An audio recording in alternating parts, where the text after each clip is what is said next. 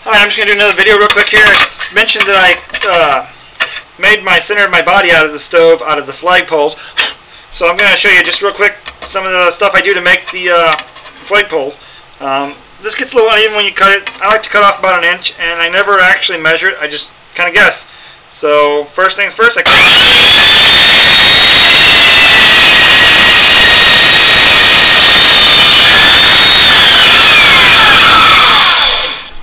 Simplest part, get the piece cut off.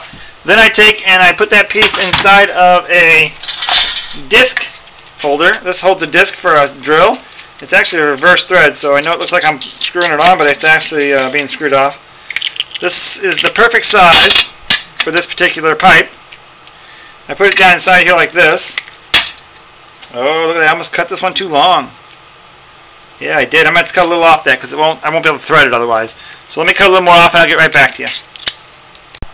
Alright, so I was going to cut a little more off. That wasn't the easiest thing in the world. It's hard to hold something like that, but I got it done without killing myself. So now I was going to show you how I did the fine tuning on this piece to make it work with my little stove.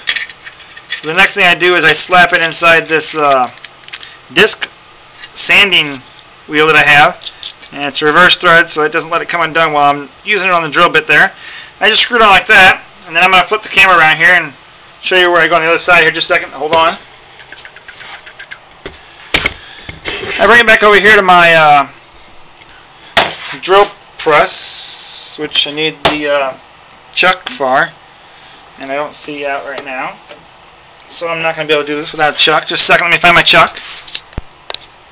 Alright, I'm going to turn the light over just a little more so you can see a little more over here. Get some more light on the subject. And I found my chuck here.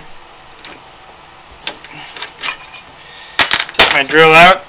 I always put it back in the case. You'll never find it again when you need it. Slide this up into my chuck and give it a tightening spin. And then I make sure I lock it because I don't want it jumping out on me while I'm sanding it. And that's all I'm going to do this first round is just sand it. And then I take myself a strip of 60 grit sandpaper. 3M Pro Grade, not really sure what that's good for. Then I flip this on. And this is just taking it, I'm a little loose there. So I just got to keep it spinning. This takes off any Mars that were on there and roughens it up a little bit. Just get rid of any of the Mars that were in the original metal that might have occurred. And I just about got it there. That should be good. Then I grab a little, I think it's 100 grit. 100 grit. I know it's a big jump, but that's where I go next. Just hit it a few times with that.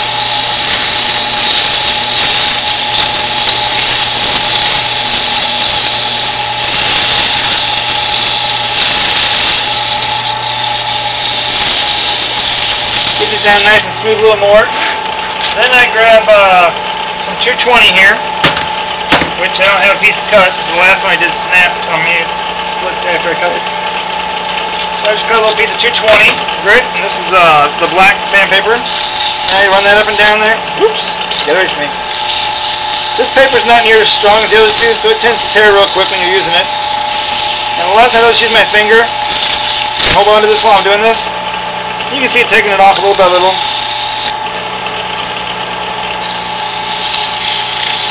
Try and get down in that groove and up in the top one.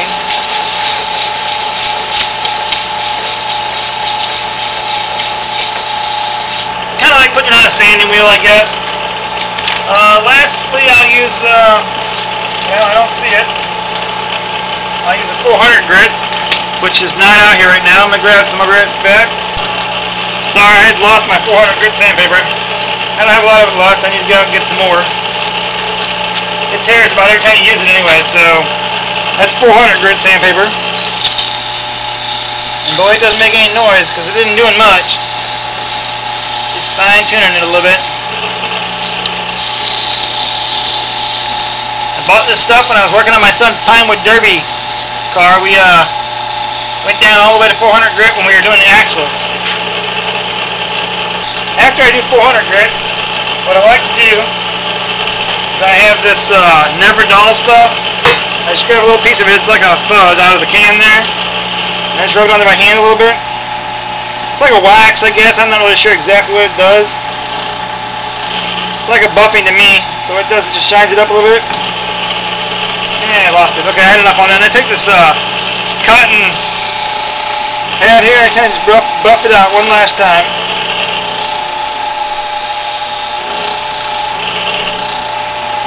And you can't see yourself in them, but it makes them a little shiny. Now I've laid my chuck down, and I don't know where I laid it down. I thought when I chuck down, I start putting it back in the chuck holder.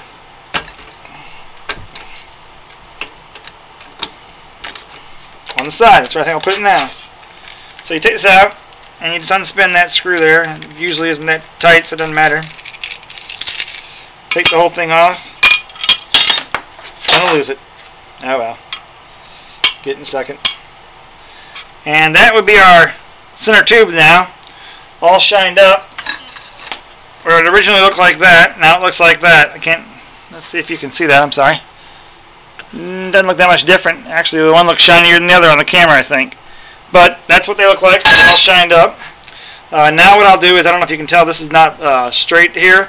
Now I'll take a piece of sandpaper, starting with the 60 grit, and start smoothing that out. This way, making sure it's nice and flat. Once I get it all flat this way, I've got to drill tap the hole in it for the nipple on the side of it. Alright, I'm going to set up on my vise here. I got to flip it over first. Makes it easier to work on it when I don't tend to work on it this way, on the side there a little bit like this. If I can get it there, nice and smooth. Right there. Not the easiest place to lock it down like this, but it works.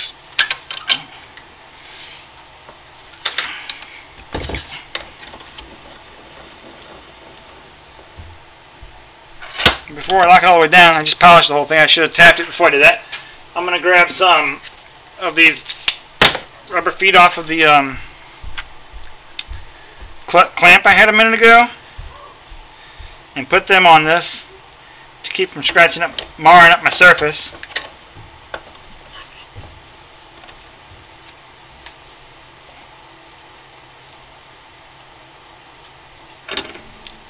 That'll hold it nice and tight while I tap a hole right in here. This would be the bottom and that would be the top. So let me get my drill set up and we'll show you that. Also, let me try and readjust the camera before we start. Alright, so I've got my drill here, and the two drill bits that I'll be using. I'd use well, let me see how much size this is. My sizing chart. Maybe just lay it up against it. This is a 5/32 bit, and this is a tap, and it is M5 times 0.80. So that's what the tap that I'll use for the nipples that Tinny sells on his website.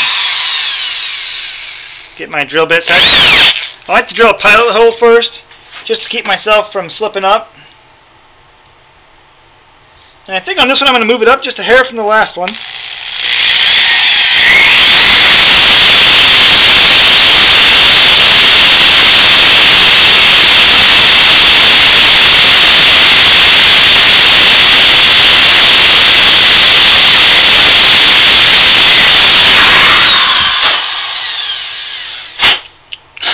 Okay, that's through. That's the hard part. Actually, that's the easy part, I should say. This is the hard part here. You put on your tap now, and you can't go real fast with this, so you definitely need a variable speed drill. You need to be able to go real slow, and you need to be able to go in reverse too, which I think all drills have that. Once you get into the hole, which doesn't take very long since I did a pilot hole, these threads cannot go faster than you're going up and down, or you'll actually strip it out. So I'm going to place this in here.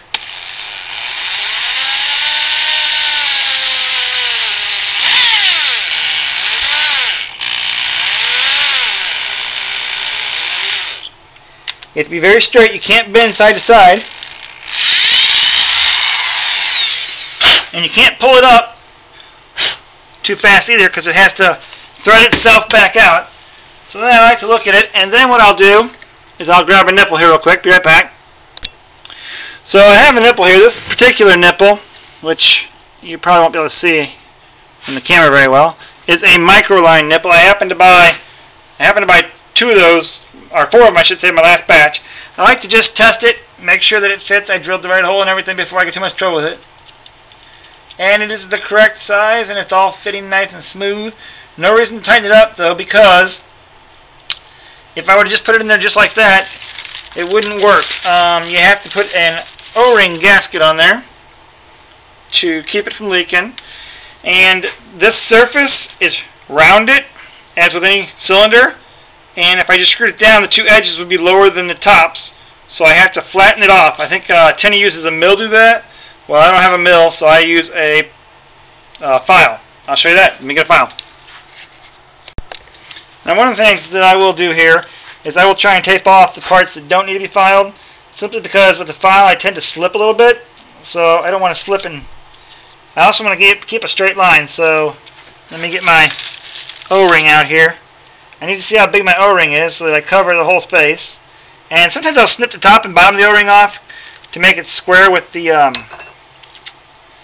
top and bottom of the cylinder. Otherwise, it's a lot of filing to do because that O-ring I have is pretty big there.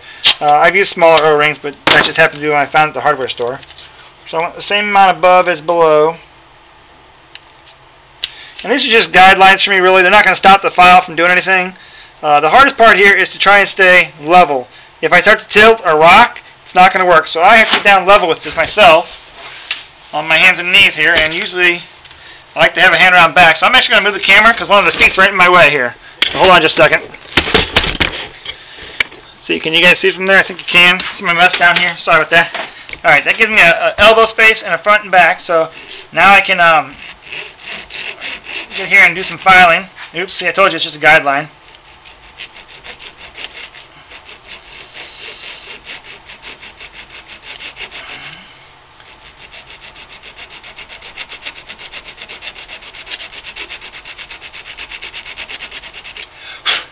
Yeah, I'm already higher than I should be. But not much I can do about that now. It's up there.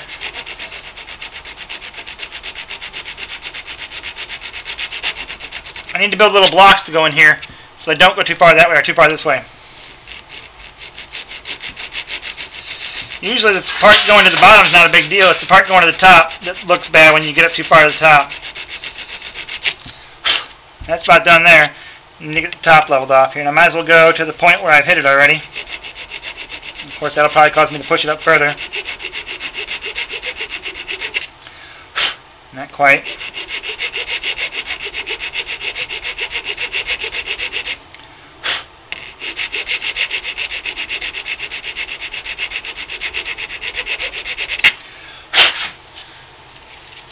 Almost.